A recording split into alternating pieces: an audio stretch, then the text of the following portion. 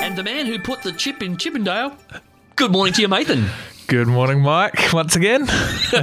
Now, Facebook has been in the news a lot. Yes, it's almost like, I feel like almost every week, but we all use it a lot, so I guess people want to talk about it. There's a thing called the smartphone. Yes. Which to me is every phone, because phones I think are pretty smart. Yes. But the two are being combined to become the words Facebook smartphone. Yes, it's just rumours through a bunch of reports, but it looks like pretty strong speculation because Facebook have been recruiting mobile phone engineers. But this would seem in a response to Google buying Motorola.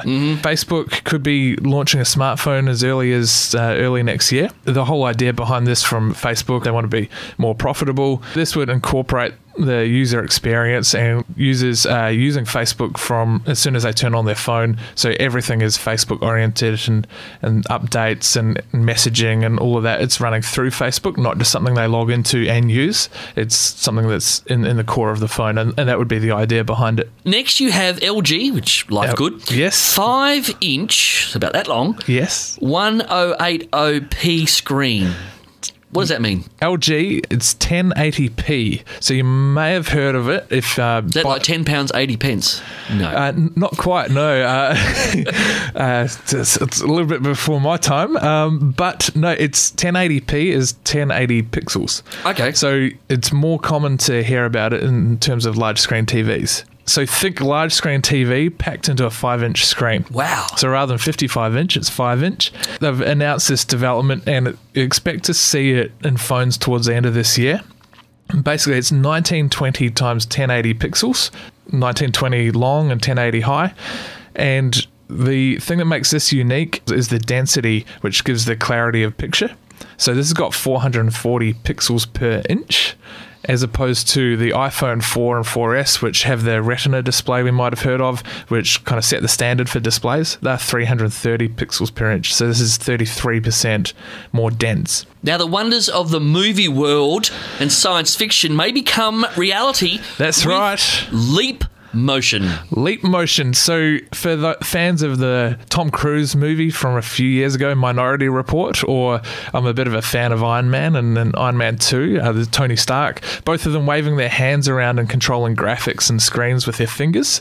So Leap Motion have developed this device. It's a startup company, but they've got a video online. We'll post a link for that.